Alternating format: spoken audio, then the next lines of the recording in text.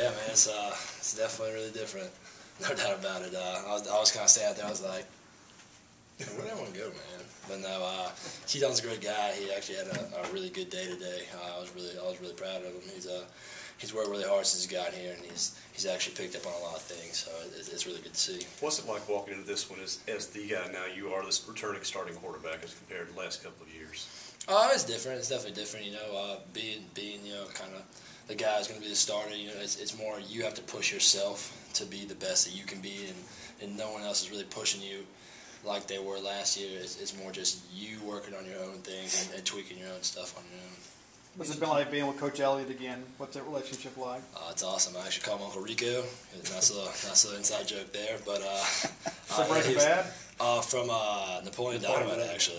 Yeah. So it's been good having him back. He was actually one of the first guys I talked to, even on campus when I came here and took my visits. He put me through like an hour-long workout at one point here. It's just like always had a good bond. Always really close. Always kept in contact even when he left. So it's awesome to have him back.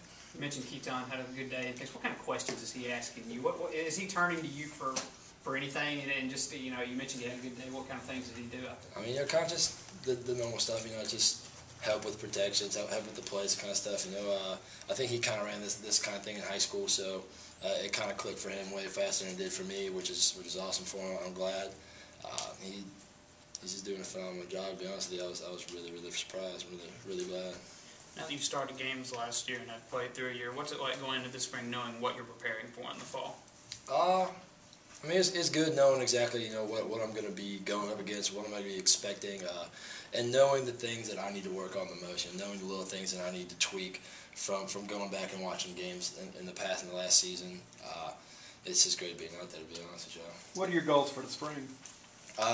Just work on my footwork in the pocket, and just kind of get my completion rating up, and just not being so, I guess, jittery in the pocket. With Jabal and now Jaquel gone, you're breaking in a new center, and a couple of those guys are hurt, so I guess it's Martinez and Harrison right now at center.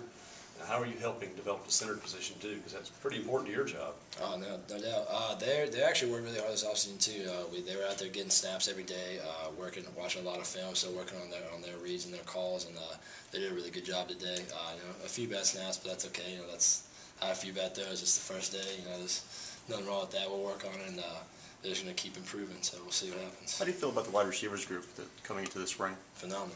Awesome. What makes you say that? We lost one guy. I mean, we have everyone else coming back. We have some young guys that got a lot of reps last year that are going to move into more, leadership roles and more, kind of starting jobs and then that starting rotation. So I feel really good about them. And having to push yourself this year, how often do you kind of, if at all, reflect on the fact that, hey, a couple of years ago I wasn't, that 4-star, 5-star quarterback, and how often do you have to reflect on that maybe to motivate yourself?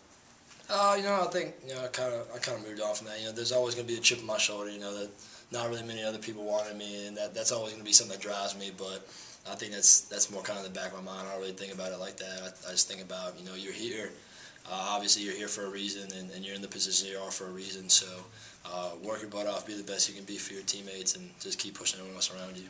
Having proven yourself last year and kind of won the huddle as the season went on, do you feel like it's really more your team this year? I think as a starting quarterback, I guess it would be kind of your team. You have the respect and the trust from all the other players. So in a way, yes, but I mean also in a way, there are plenty of other guys on this team that are leaders and have taken up leadership roles, and I think it's kind of just all of our team. You talk about how you only lost one receiver last year. What does that do for you, knowing that you are comfortable with all the receivers? It's amazing.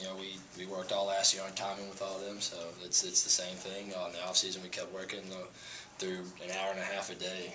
After everything we did, we'd throw and make sure that we were going to be ready for these practices. So it's been great, having that chemistry already built and just keep building on it.